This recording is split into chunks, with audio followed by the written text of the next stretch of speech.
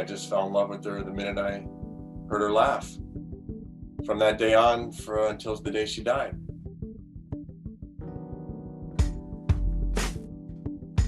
Losing your wife and raising 3 kids without her it's a challenge. It doesn't seem real, but it's very real. I try to focus on my wife before. I try to focus on my wife and her life and stay away from the stuff that's too painful.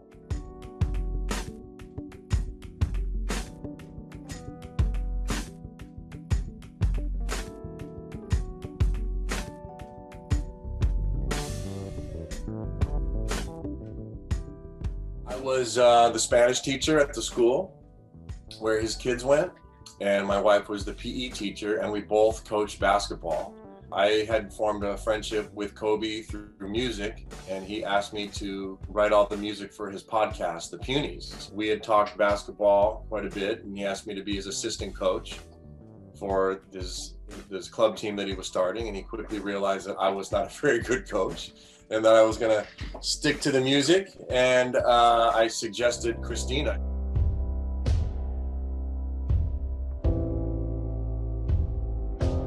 I think the most important thing is that Christina was an amazing mom. She would give anything for her children. The last thing she did was text the nanny about our little one who had a fever.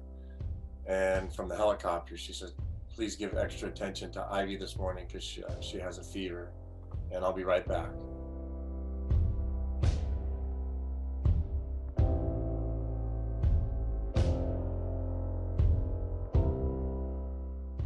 I had worked late the night before, so she kissed me and she said, "I love you." And I didn't realize I was still sleeping, and she walked out the door, and I kind of came to when I heard the door close, but I didn't wake up. I wish I would have. I was kind of in a fog.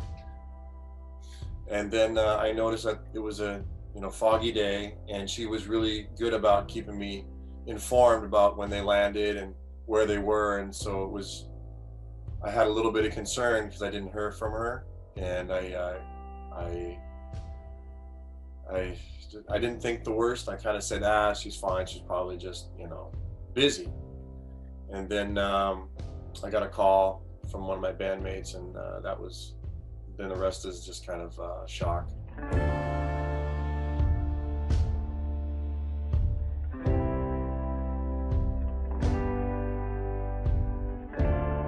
I still feel an incredible connection with my wife, even though she's not here. I have to believe that she's, having spent time with her has made me a better person, and it's going to make my children better people, if we can get through this.